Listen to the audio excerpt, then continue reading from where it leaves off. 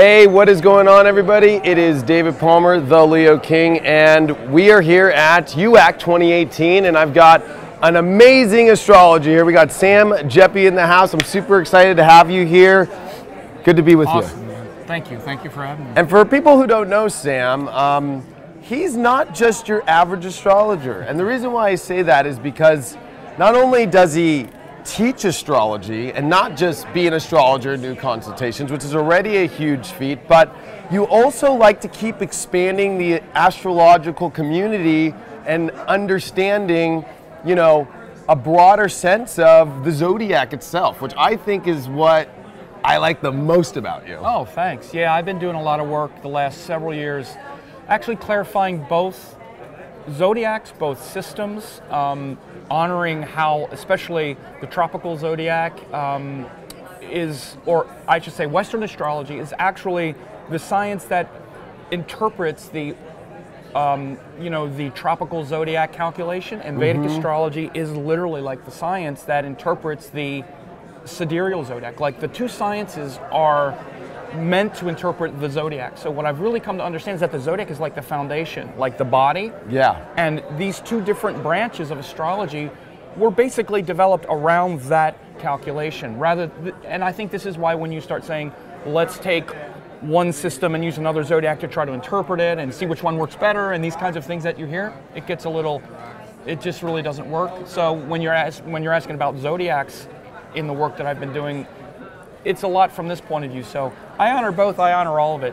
I'm glad people are doing doing astrology rather than something else. I mean, because if you kind of go from a basic sense of just astrology in general, and you look at it, I mean, really, it's like sometimes we get caught up in exactly, okay, where is it and which system is right or anything, right. But there are so many fundamental, just basic astrological knowledge that you can just use just on every day, and it's like you can learn so much from just the most basic stuff without getting too caught up in all those systems too, which is beautiful about it.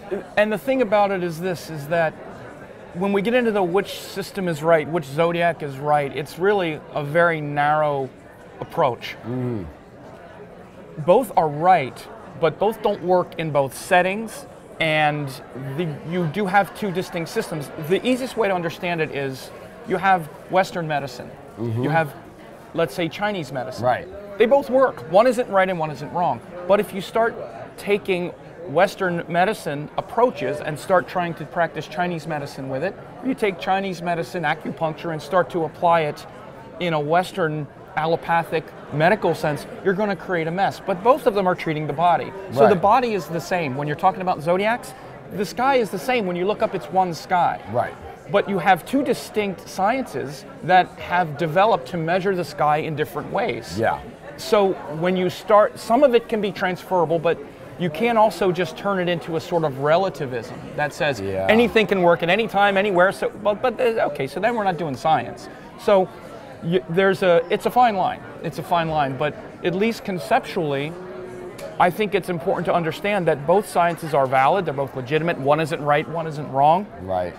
And this is why we have to understand the scientific underpinnings to know when we're being creative and when we're just making a mess and confusing everybody. Because it can look the same if you don't know what's happening. Well, and that's kind of where I'm coming in at this point, is sort of taking a scalpel to some of the stuff that's really a bit sloppy and trying to say, okay, I'm open to all of it, but some of it is, we have to have some discrimination. So jumping right into that. Well, right away, and I think it's a good thing, because it's why we're if we take astrology in general, there's an outside perspective of people thinking it's a pseudoscience or whatever. Right, yeah. So as a community, it's important for us to deal with these issues and not just have it be a circus that just any carnival ride works, and without this bolt it doesn't matter, and then that's what happens. People are getting flying out of carnivals and stuff. I mean, it's not just a free-for-all. I mean, but yet I'm extremely open. Like, for instance, I've seen where you can take something like, in Western astrology, progressions. You can apply that to sidereal zodiac, even Vedic astrology principles. Certainly, much of the sciences, they share exactly the same techniques because they have the same source, but then they diverged. And my feeling, it's not even a feeling at this point, I have a lot of evidence, is that a big part of the divergence is because of the zodiacs. Yeah. Because Vedic pretty much stayed the same because the zodiac stays the same. They still use the sidereal. It's pinned to the sidereal sky. Sidereal signs, houses, nakshatras, harmonic charts. It's all pinned, and it has been for 2,000 years. Right. That's why we still practice it that way. Right. Western astrology, as the zodiac shifts and changes, there's all these things added. There's all these methods. House systems to find where you are on Earth because it's much more Earth-centric. Yeah. All of this. So you see how the science itself interprets the zodiac. So each system is interpreting the zodiac, just like each medical system is still interpreting the body, but in a different way. So you got to have some discrimination to see how that's really working. Yeah. And by the way, these are conversations that are happening all over in front of the camera. I know. I wish people could see how many people are behind this camera right now. So, by the way, David and I didn't rehearse what we were going to say, so him just jumping right in, it's like, okay, we're jumping right into it, man. Yeah, right? no, that's how I like to be. That's good. I want to ask you another question. And you can see it doesn't take much to get me started. No, and that's why I got you on here, because I love, you're so passionate on camera. If you guys don't know his YouTube channel or his Facebooks or any of his work, Sam is so passionate about astrology and very passionate about certain subjects and connecting it with astrology, and it's beautiful, and you really help people understand it. You really show people, you teach them at the same time. Yeah. That's the best way to do it. Thanks, man. So I think you're great at it. But I have an interesting question about this. All right. What do you feel about, and this might be interesting because it's happening a lot with some astrologers lately. There's some astrologers using Western astrology, but with the Vedic background, if that makes sense. So they're using like the position of the Western planets, but then they're using the nakshatra system of Vedic. You know what I think about that. I want to hear. I want to hear. Look, it's fine if they want to do it, but there's no historical, there's just no tradition for it. It just simply does not. There is no historical perspective for it. It was never done. Right. The reason it was never done is because of what I just said.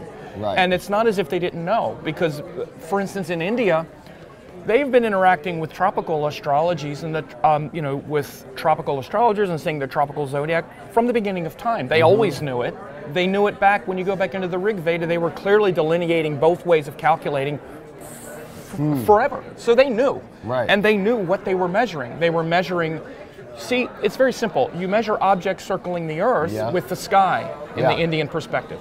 You don't take the seasons on Earth and project it into space, or the seasons in the northern hemisphere and project them into space in order to find the precise location of the object going around the Earth. Yeah. This is just the two zodiacs. Right. And people that are using tropical zodiacs should actually know that's what they're doing. Yeah, exactly. A lot of people don't know, actually. I have a very big article that's coming out that's really basically explaining what the tropical zodiac is. And I'm not saying it's wrong, but people should understand that it's taking the seasons in the northern hemisphere and projecting them into space in order to find the precise location of an object circling the Earth.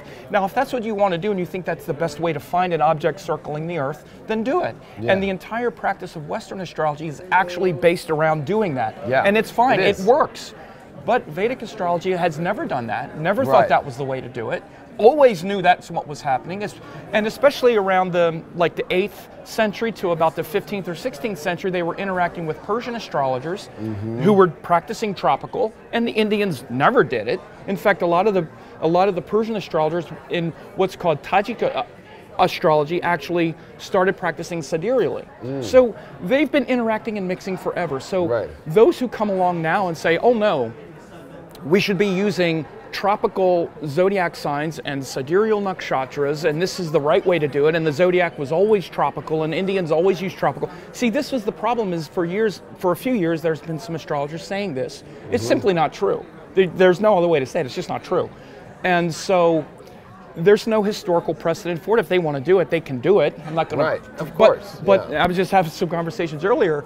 It's at some point you have to stop saying that it's still Vedic astrology or it's still the same practice, because it's a third thing. You know? It is a third thing, which is what I was saying. Which is what I was saying last year when I started talking about it. You're free to do it, but The problem is it also confuses a lot of students who want to learn Vedic astrology. This is the problem. This is what got me kind of fired up about it last year. Because the whole principles, the foundations of the Nakshatra system comes from the understanding of not the tropical system at all, and the understanding of how it was in the ancient practices. I'm mainly a teacher, and I have like currently like more than 100 full-time students, and people who want to learn astrology all the time. And now it's hard to find one who even doesn't think, oh, well, maybe it's tropical, and so it's confusing so many people. So I had to come down and say, look, that's not the way it is. It's never been that way.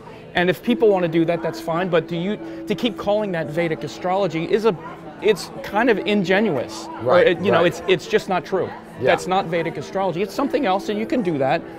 But there's a lot of cultural appropriation these days. There are people that say, oh, we're practicing yoga. Like, you know, there's beer yoga. There's drunk yoga. There's this yoga.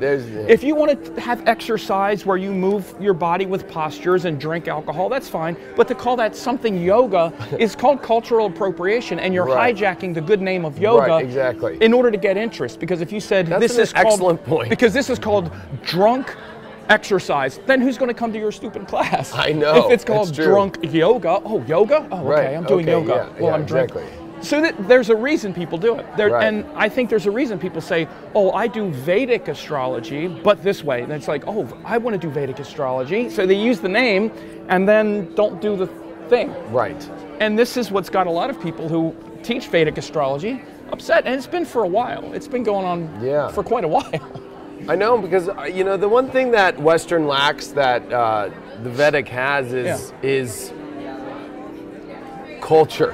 Okay, that's one thing. I mean, history, tradition. Sure. Like Western does have it with mythology, Roman mythology, Greek mythology, but there's a disconnect, I guess you could say, with teaching it, because it's almost like the traditions kind of got cut off, if that makes sense. And so there's nobody alive, or there's nobody that continue. If you notice in India or any Vedic practice, it didn't stop. Does that make sense? Like the people kept it alive. Exactly the difference. Does that make sense? Yeah, this is exactly the difference. And it's exactly the difference why I got goosebumps a little bit. People like myself, see, this is why we're passionate about it, is because Vedic astrology is still practiced, and here's how you can tell the difference. It's still practiced the way it was 2,000 years ago, from the exact same texts. And this is how you can see that the practice is still based on the sidereal sky. It's still based on those books. It hasn't changed, because just like yoga, these are spiritual practices. Western astrology is not even practiced the way it was conceived. When people learn Western astrology now, they don't go back and study Tetrabiblos and Vedius Valens. They learn it from maybe Lilly, who was from the 16th century or something, but it's mainly, you know, Rob Hand and Alan Leo and Dane Rudger, and the modern astrology is still learned in a very modern way. And the real difference here that you're talking about when you say culture, which is certainly true, but it's also Vedic astrology is still connected to Vedic, you know, to Vedic culture, as you say, but that includes, you know, to really define culture, the medical system, the spiritual system. Like if you're a doctor, think you go to your doctor and you say, well, astrologically, I'm having a transit of Saturn through the 7th house. That's why I think I'm having problems with my hips. He'd be like, I'd forget your astrology, okay? This isn't.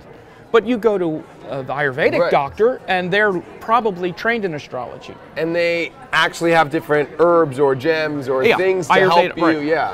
If you go to your priest, or like if you're religious and you say, oh yeah, astrology this, you probably wouldn't be too impressed either in the West. So Western astrology is just kind of bolted on to culture. It doesn't have a place. Whereas in India, it's intimately connected. And so this is how you can just really understand. First, the original zodiacs were sidereal. There was no tropical zodiac. Like if you want to bring it back to the zodiac, the original zodiac up until literally like the 5th or 6th century were all sidereal. There was no such thing as tropical zodiac, and it's even speculative if that was the intention, even when the tropical zodiac was conceived.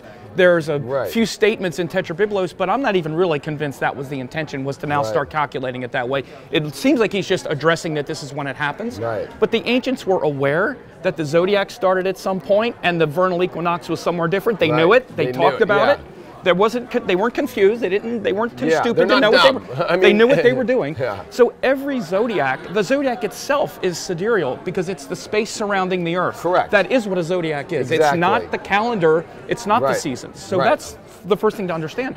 And so that whole tropical, let's take the seasons in the northern hemisphere and project it into space, is something that is really quite modern, and it's a Dark Ages theory. It's when we were in the Dark Ages this was proposed.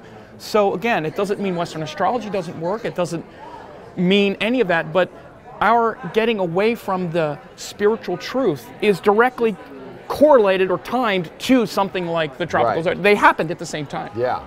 And that's because even back then, the Persians, the Greeks, they were very aligned with spirit. When you go back and look at Greek alchemy and all, it's very similar to Indian alchemy. And the Greeks, the Egyptians, we didn't even mention the Egyptians, but Greeks, Egyptians, Indians, too. All of those people who were using a zodiac, which was all of them, all of it was sidereal. You never even heard of tropical until we started to get into the Dark Ages, and then Renaissance. And it's very Renaissance-y to me. And it's very possible, and it doesn't even take a lot of imagination to say, because it was conceived at the time that we were getting more into the Dark Ages, and then fell into the Dark Ages for thousands of years, that they didn't even really understand that there was a mistake until hundreds of years into it. And it wasn't even practiced en masse until about the 6th or 7th century when Arabs started doing it. Greeks never even used it. It started because of Arabs and because Tetrabiblos was translated into Arabic. The Greeks never did it, actually. The ancient Greek astrologers, they weren't using that. They were using sidereal. So we can get into a whole thing about this, but that whole issue of zodiacs and two traditions and the disconnect from culture, they're kind of the same issue. They are. And this is the reason why when you go back and look at why Vedic astrology is still practiced the way it was conceived, it's very different than the way Western astrology is practiced now, and it's still kind of being invented. It is. To its benefit, that's what it's for. But I just had a guy, a software, you know, Henry, who does software. Right there. Did you sign his petition about the time passages? Henry Seltzer. He's making a petition for and he's making a petition for some new glyphs because they found some new objects circling somewhere. I don't even remember the glyphs. And also so it's always adding more. That's the thing. Is Western's kind of pasta on the wall, and if it sticks or not. And the experimentation of it, and a lot of that, and then but what I love about the Vedic science and the art of astrology is the tradition and the. But when you were talking about it, I think like, okay, so the Romans, the Greeks, and all this stuff, whatever, and there's this disconnect. India, where this source really comes from, the whole country hasn't changed. It stayed the same. It's not like it's gone anywhere or there's been changes in power. And then you get Christianity involved, and then there's so much. There's so much like, and you know, it's like a tornado. Does that make sense? Like the whole European northern hemisphere tornado that happened, and then there's this ancient culture that just hasn't left, but hasn't changed, and just keeps bringing it and passing the same information on, and that hasn't left, and it's now passed on. Absolutely, and if you want to really understand it, understand this: it's not as though India wasn't affected. In fact, India was occupied. Everybody's occupied India. And the tradition hasn't changed. That's the part that's even crazy. It's not like they're in a jungle somewhere. They're in the middle of all of it. Because again, you want to understand, and I said it before, but by the 6th or 8th century, India was occupied by Arabic conquerors for 1,000 years, and then Western conquerors. But what happened to their astrology, their yoga, all of it? Nothing. It maintained. Why do you think that is? Well, because Vedic astrology is first and foremost geared around finding the auspicious times to do things.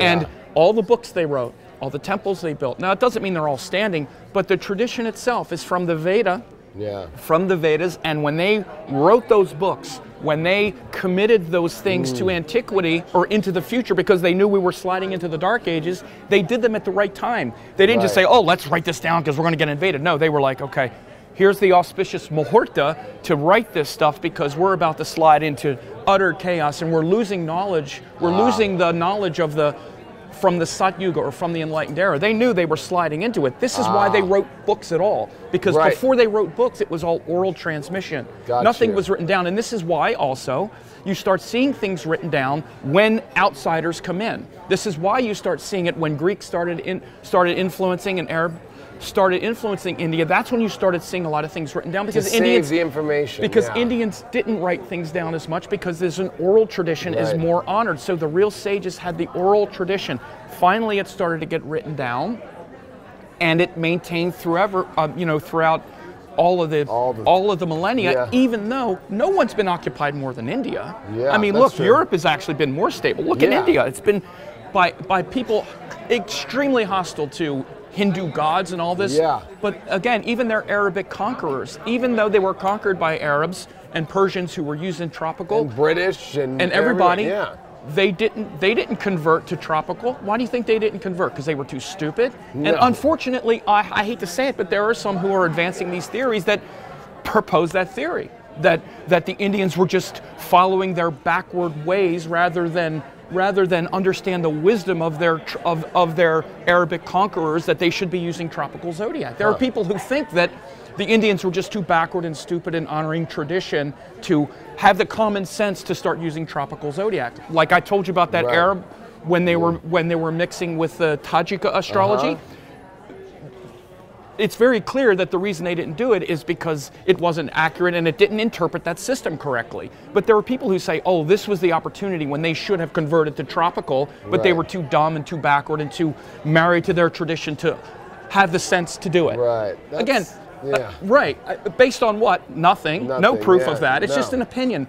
And honestly, I just want to say, this is one of the biggest problems with all this stuff now, is people get these ideas and they have these biases and these opinions, and they start stating these opinions as if they're facts. Well, there's this fact because you can interpret this text a little differently. My opinion is this proves this. It's just an opinion. There's no factual basis to that. In fact, every fact points to the fact that they knew what they were doing. In every text, they explained this stuff correctly. And they never changed as far as zodiacs, because that system is not developed to interpret that calculation. It simply doesn't work. No, it makes sense. So India was conquered many times. So that chaos that comes, and the last thing about that is, when the tropical zodiac theory was even proposed, this was at a time when the library in Alexandria, Egypt, was in extreme decline. It was proposed around the 2nd, 3rd century. By this time, the Romans had come in and you started seeing the Library of Alexandria just kind of, just becoming decimated. It was conquered by Rome at that time. It wasn't Alexandrian anymore. It wasn't even Greek or Hellenistic. Claudius Ptolemy was a Greek citizen living in Egypt, who had, his name Claudius was a title from Rome. So he was a Roman trying to codify Greek natural sciences and bring them to astrology, which was fantastic. He was trying to make astrology legitimate. He was trying to legitimize it so that it wasn't just seen as some weird thing, probably because a bunch of Romans are like, what's this nonsense? But they actually knew that it worked. So, but the point of the matter is that whole kind of tornado chaos that was coming to the West happened right when the tropical theory was proposed. This is the context of it. And it was pre-figuring out that we're not on a flat Earth. You know what I mean? Like, that's even the crazier part. The crazier part is, and again, this is all a big part of it. The biggest contribution of Ptolemy wasn't the zodiac. It was his Ptolemaic theory. Exactly. The Ptolemaic theory, which is basically that the Earth is the center of the universe. And that wasn't even overturned until the Copernican theory, literally 1,500 years later. So he was operating from the premise, and in fact, the ancient Greeks were as well, including Hipparchus, the one who, quote, discovered precession. What Hipparchus discovered was that the sky was moving in relation to the Earth. Yeah, it was. But he thought the sky was moving, not the Earth was moving. And then and so this theory of precession, it was just a calculation. He just noticed that it slipped. But he thought it slipped because the sky was moving, not because the Earth was wobbling. And so Ptolemy's assertions, even picking up on Hipparchus, was that, we're the center of everything, everything's moving around us, and even the precession theory is not based on the Earth wobbling. We know that now, but they didn't know that then. The sky was moving as far as they were concerned, or there was at least confusion. So we got to go back and look at all of this stuff and say, oh, well, the Greeks figured it out. And again, this is what a lot of people are saying who try to overturn the sidereal, was saying, well, but they didn't know what they were doing back then. okay, they didn't, that's actually not true, but even the idea that they knew what they were doing, it was based on the Ptolemaic theory, that the Earth is the center of the universe. And maybe they discovered precession, but they weren't sure what was precessing. Right. It's most evident that they probably thought that it was the sky that was precessing, not the Earth that was wobbling. Right. So the whole Ptolemaic theory of this Earth-centric model is at the foundation of tropical zodiac and in some ways Western astrology for the most part. Right.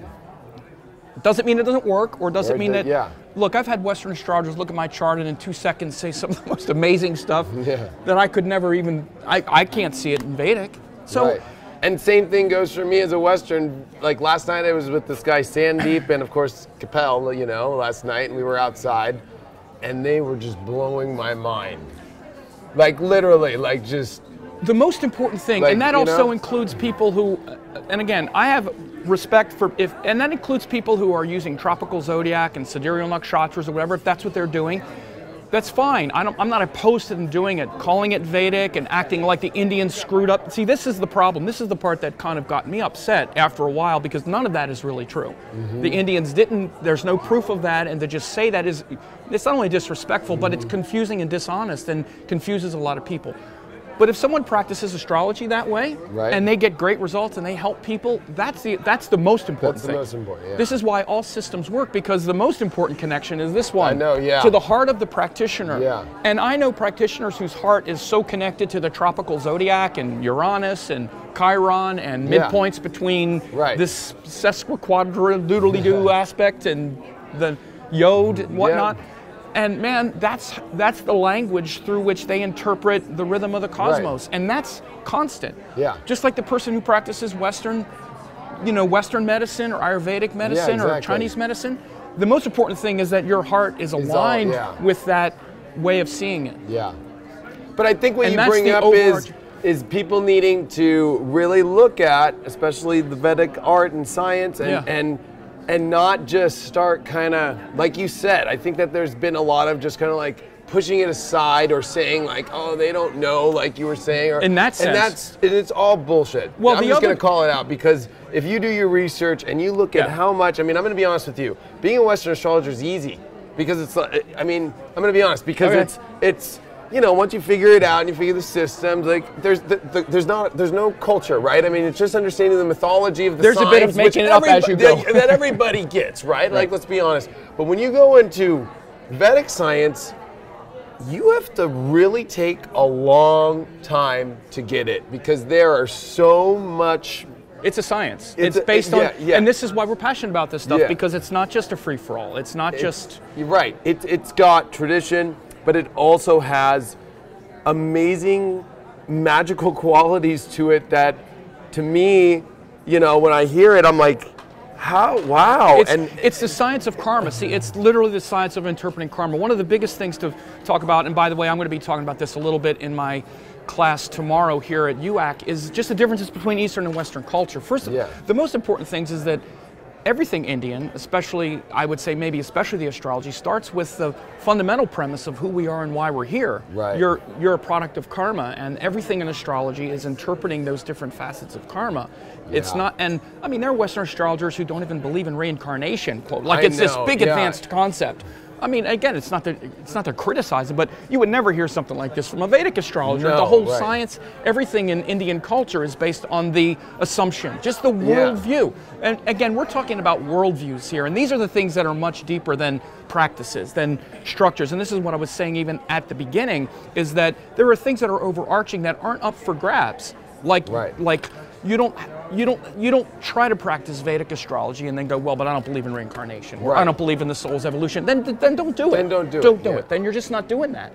And so again, that's one of the first things. So everything in Vedic astrology is interpreting the soul's descent from a unified, non-dual state into duality through elements, gunas, cosmic properties that aren't of this world. They're not of this world. And then they filter down into a psychology and a mind and consciousness through things called vasanas and samskaras. Your karma, your karma is in the mind. Karma is in the mind, and then it gets expressed through action. So this emergence of a form based on a spiritual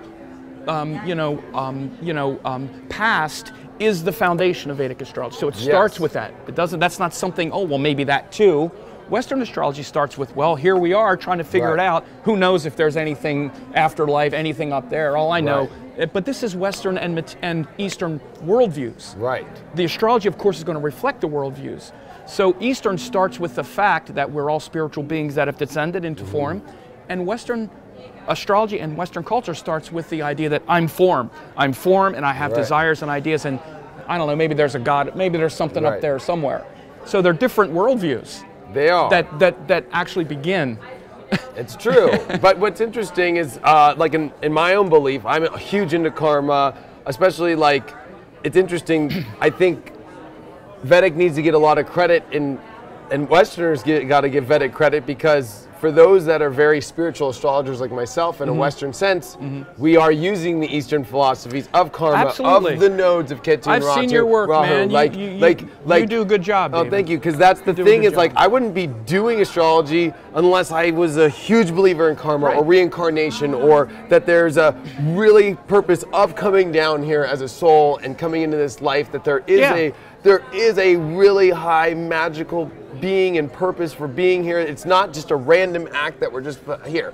Like, I am not into that and vibe most at Western all, astrologers, most Western astrologers and Western astrology itself does an excellent job, a fantastic job of making psychological models for the soul's evolution. In fact, I would say, and I have said, that I think psychology and Jungian analysis and whatnot is really the spirituality of the West. That's kind of where Western astrology goes, kind of leaves off, because then we start looking for something beyond that, and they usually pull from something Indian, like chakras and yoga and mantras, because that's the tradition of that, the thing beyond, like the psychological Jungian archetype therapy model.